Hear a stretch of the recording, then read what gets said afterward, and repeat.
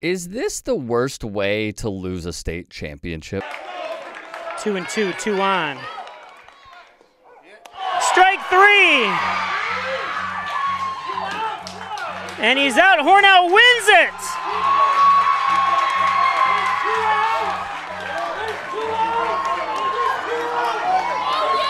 Oh, wait a minute. Hornell's got to pay attention.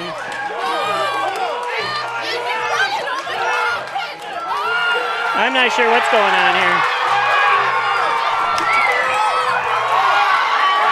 So is this the way it's going to end? Wow.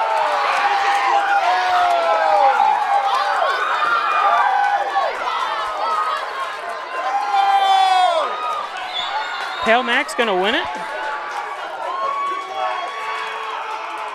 There is much confusion. So you know what we're going to do? Clarify all of it.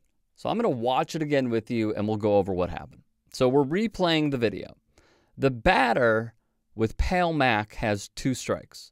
As you saw, members of the team eventually trot home.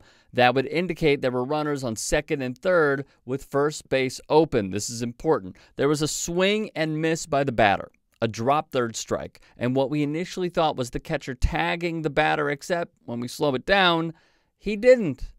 He did not tag the batter or throw to first. This is very important. Hornell's team would start celebrating. Parents were celebrating. The players jumping for joy. It was too soon to throw their arms in the air. Because, as I said, no one tagged the batter and no one threw to first.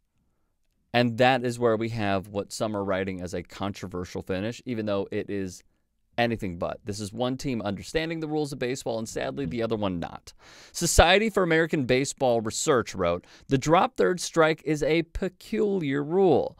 3 strikes and you're out seems a fundamental element, yet there is the odd exception. If the catcher fails to catch the ball on a third strike and first base is open or there are 2 outs, then the batter becomes a runner. I know, very confusing for the novice. Most of the time, this makes no difference. The catcher blocks the ball, the batter begins to stroll back to the dugout, the catcher picks it up, tags him, out.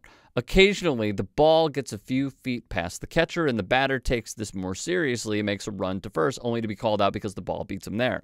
But on rare occasion, magical occasions like this, the rule matters. The pitcher throws a breaking ball in the dirt. The batter and the catcher lunge after it. Neither successfully. It skitters to the backstop, and the batter ends up at first base with the gift of a new life.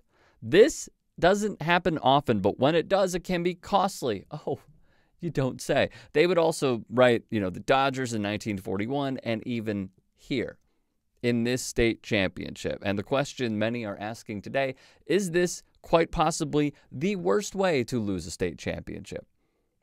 I'd say it's up there. Can you indicate another? Comment below.